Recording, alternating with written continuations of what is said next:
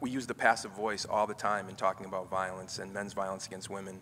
We talk about how many women were raped in Los Angeles. When's the last time you heard somebody say how many men raped women in Los Angeles? And that's pervasive. And so that's one of the reasons why victim blaming is so pervasive, because our whole linguistic structure is set up to focus on the victims, because literally at the level of sentence structure, we're erasing the perpetrator. And even some of the terminology that we use to talk about perpetrators, we say perpetrator, we say offender, we say suspect, and I appreciate and understand the need for that in a legal sense, in a law enforcement process. But in the sense of social change, by not naming the fact that it's men doing it, by using degendered language, it allows us to have a panel on rape when there's only 2 men. So Jody? So yeah, I would say the same too with some of the issues I've been working with, which are rape in the military and then rape as a tool of war.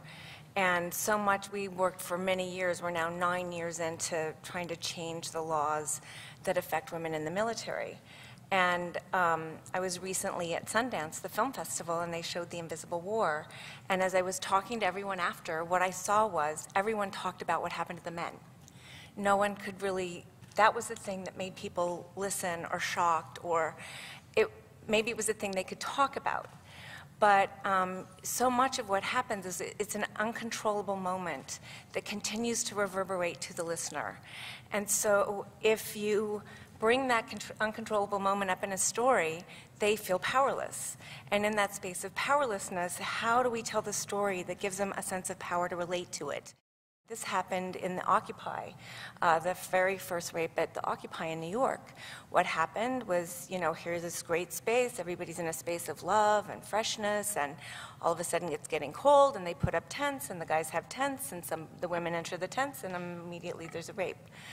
And because here's this fresh, burgeoning community of hope, how does that woman move from that space to reporting a rape? Was a really horrendous day of work with all the women, and then to have the cops come up and be violent to her about her telling the story that she didn't tell it right away.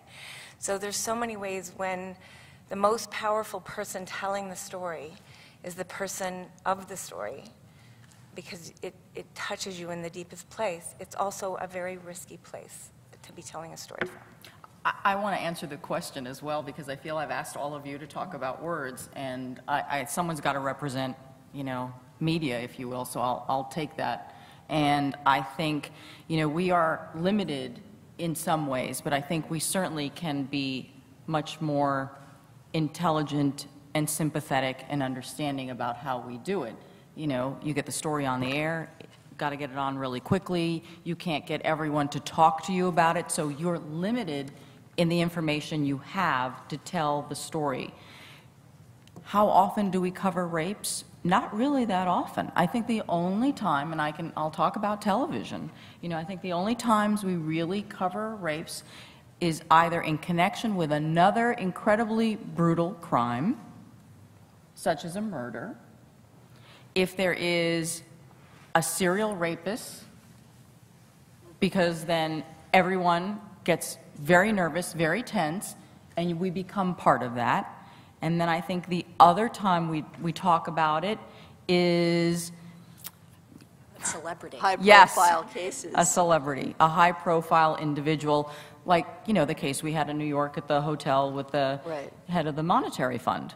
You know, the most prevalent types of rape are almost never reported in the media. Oh, absolutely. The only time you're going to report a rape is, you know, a rape murder or a stranger rape or a high-profile accused person.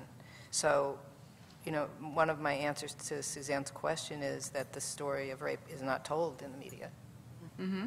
It is told in dramatic television. Well, that's and there are problems with that too. And what's striking, I looked at how date rape, acquaintance rape, was portrayed in television shows over the course of 20 years.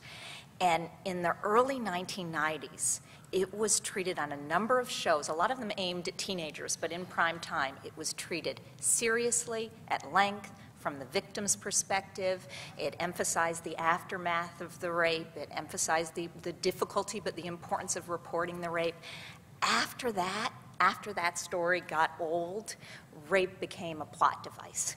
It was often used in, it was always an averted rape, and it was often used in a kind of budding romance. So boy meets girl, boy rescues girl from rapist, boy gets girl.